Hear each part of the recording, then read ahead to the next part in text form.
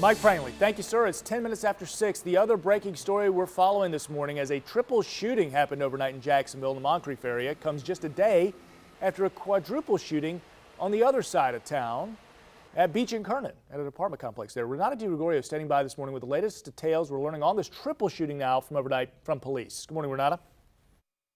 Good morning. According to police, a witness told them there was a party and a music video being recorded when apparently multiple people were shot. This was in the 1500 block of West 35th Street just after 11 p.m. While officers were on their way to the call, there was an off-duty officer working at a hospital who told police 2 men and 1 woman walked into the ER with gunshot wounds. JSO says there is no information on a suspect. You are encouraged to call them if you know anything. The people shot are expected to be all right.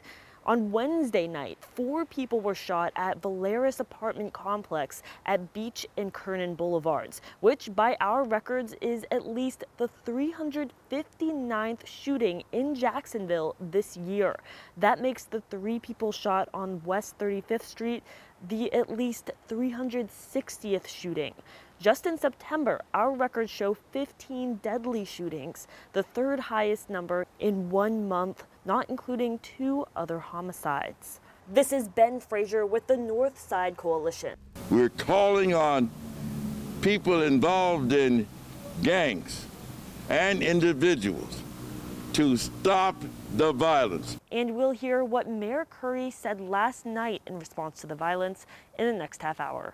I'm Renata DiGregorio, First Coast News, on your side.